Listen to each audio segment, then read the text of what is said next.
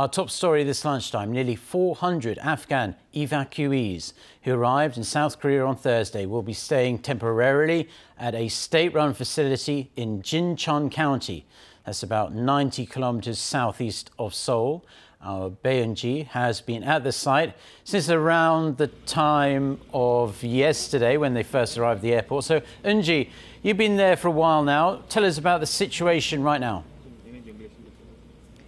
Well, Mark, right behind me is where the Afghan evacuees will be staying for around 6 weeks. The evacuees who came to Korea yesterday afternoon will soon arrive here any minute now on 15 buses.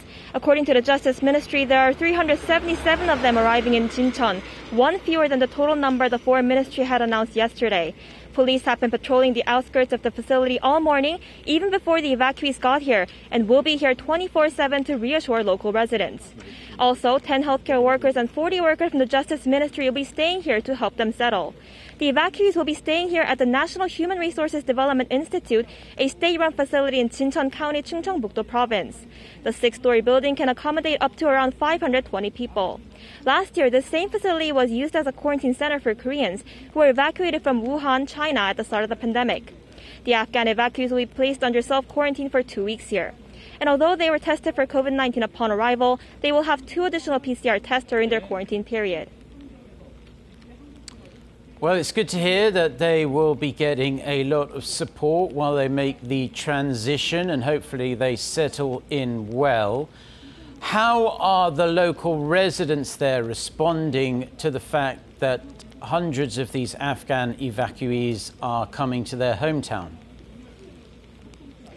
Well, most of the local residents here in Jincheon seem to be welcoming Afghan evacuees staying here, especially given the fact that they are those who helped with the South Korean mission in Afghanistan, and there are around 100 young children under the age of 5. Residents here are welcoming them with open arms.